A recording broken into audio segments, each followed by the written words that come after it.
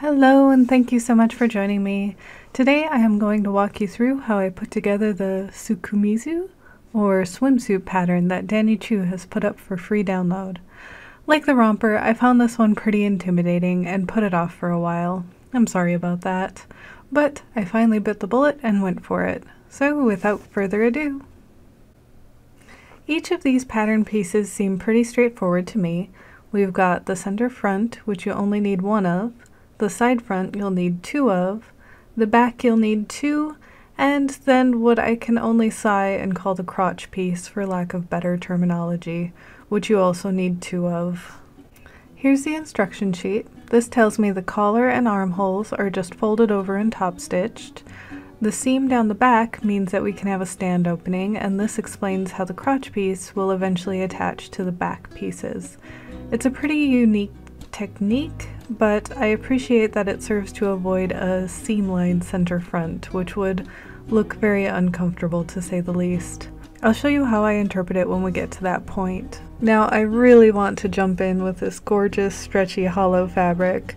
This nonsense cost $20 a yard though, and rudely wasn't even on sale, so it's definitely not appropriate for my first try with this pattern. Instead, I opted for this 4-way stretch that's been lurking in my stash for entirely too long. This stuff feels a lot like swimsuit material to me, and I think I got it in the sportswear fabric section at Joann's. There's a very subtle difference between the front and the back, so I'm careful to keep that in mind going forward. As I predicted, this stuff is kind of a nightmare to cut. I go very slow and try not to stretch it as I'm cutting it. I also try to use my rotary cutter instead of the scissors as much as possible because I've found that tends to not stretch fabric while I'm cutting, and it kind of makes things a little bit more accurate. And oof, reviewing this footage, it looks like I might need to replace my rotary cutter blade because it is getting a little on the dull side. I definitely recommend replacing them pretty regularly if you use them a lot, because they're much safer when they have a sharp blade. You'll also notice that I do pick up the scissors to do tight corners, and I think that's pretty self-explanatory. The rotary cutter is much better for longer lines than sharp angles.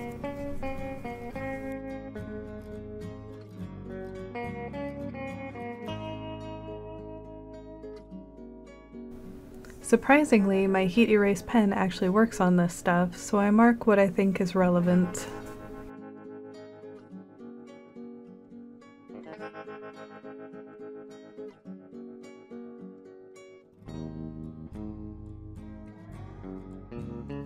I start by pinning the side front pieces to the center front. I couldn't figure out where the top of the side front was supposed to end, and then I realized I hadn't cut the center front piece correctly. I originally cut it like this, but in reality it's supposed to be cut like this. Luckily, I could just cut my original piece down, and I didn't need to cut a whole new center front.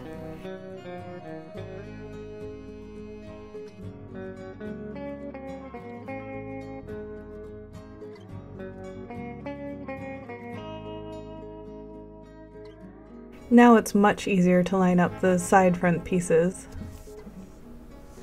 I take a lot of time doing this because this material is so slippery and weird, and I'm glad that I did, because getting the fabric evenly distributed between the markings really does make a better finished product in the end.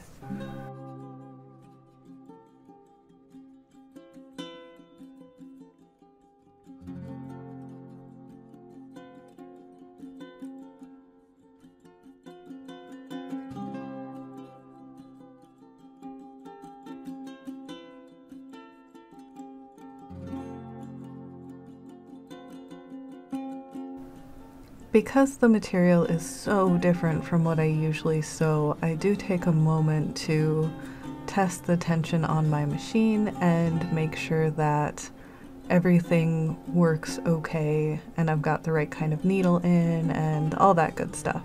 I just use scraps to do this. Because the fabric is so stretchy in every direction, I do opt to sew them on my sewing machine with my walking foot first, and then I switch over to the serger to finish the edges. I do this with all the seams going forward, as my sewing machine grants me more control than the serger does.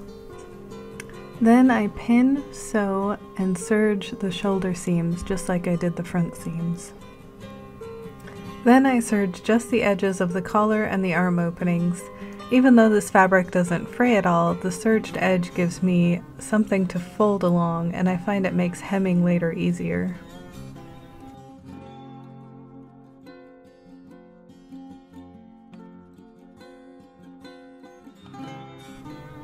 I do pin them down before I top stitch to hem them, but I'm not sure how useful this was in the end. I use my walking foot and put my needle as far right as I can, so the walking foot can guide the fabric properly on both sides. While I'm at my machine, I go ahead and top stitch both the collar and the sleeve openings at the same time. Unfortunately, I hadn't folded the edges over far enough, and there's a bunch of sections that didn't get sewn down properly. To avoid ripping the top stitching in this fussy fabric, I just sew these down by hand, being careful not to let the stitching show on the front side.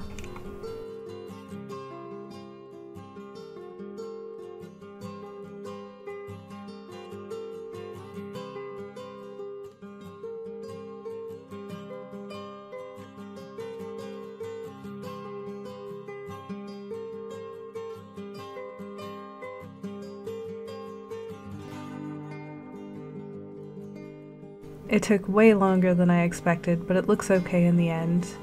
Now I know to do my top stitching from the back side with this material. After serging the center back edges, I pin the center back seam together, being careful to mark the stand opening so I don't sew it closed.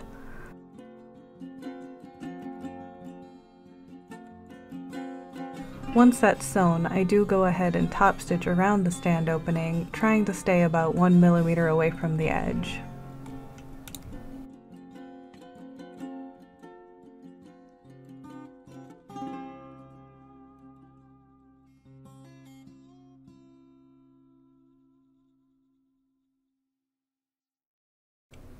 Now to pin the last two pieces. I still haven't thought of anything nicer to call them. I pin them along both sides, leaving the back and the front open. They don't need to be serged along the sides because they'll be flipped right sides out and the raw edges will be completely enclosed.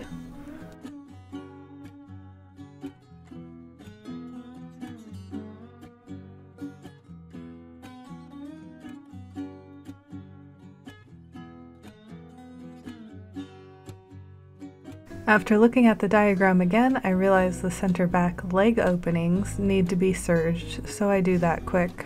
Now we try to mimic that diagram by pinning the narrow edge of the crotch pieces to the bottom of the back piece. I realize that I need to finish that tiny edge, so I do sew that with the machine and then serge the edge real quick. I fold the serged edges of the back legs over the crotch piece like in the diagram. Then, when I top stitch along the entire leg opening, it holds everything in place.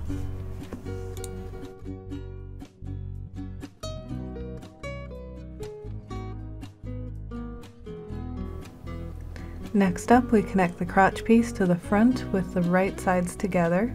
It should line up nicely between the two front seams. I sew and then serge these, but I kind of regret not trimming down the crotch piece first because it did catch on my serger and make my stitching uneven. Then it's a matter of top stitching along the front. Since I knew I needed to catch the seam allowance in the back, I tried sewing with the seam allowance up because it works so well for the back leg openings. Unfortunately, because of the extra layers of fabric and this weird fabric's behavior, my stitching looks super wobbly in front. I resigned myself to ripping the stitching out and trying again. It turned out better the second time, but still not super great. I was pretty done with seam ripping though, so it was good enough and I moved on to the side seams. This was refreshingly normal after all the frustrating top stitching. I noticed on the diagram what looked like little stitches right up next to the side seams that were visible from the right side of the garment.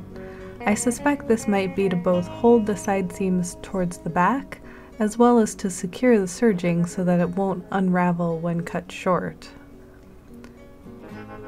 It might be total conjecture on my part, but I did it and it worked really well for that purpose, so I recommend it. And it's done! This pattern was a really fun challenge. You know what? No. I can't call this done just yet. It's missing something very important. First, I test my theory on a piece of scrap, and yep, looks like it'll work. Then, it's just a matter of making the image I want and firing up the Cricut to cut it out for me. I weed the design so that the only thing left is my image, and then I iron it down. Okay, now it's done. Believe it or not, I actually worked as a lifeguard when I was younger, so that blank red suit just didn't look right. Now I kind of want to make little black shorts to go with it, which weren't officially a part of my uniform, but I wore them all the time anyway. I do really love how this turned out. I'm a little shocked it turned out as well as it did, considering I haven't worked with fabric this hateful in a very long time. The end result is so fun though, and totally worth it. I kind of want to make all kinds of swimsuits now, since I know Carolyn here will make sure that everyone stays safe out on the waters. If you like this video, please like and subscribe. It really helps me out, and I hope to have more fun videos coming in the future. Have a good one. Bye!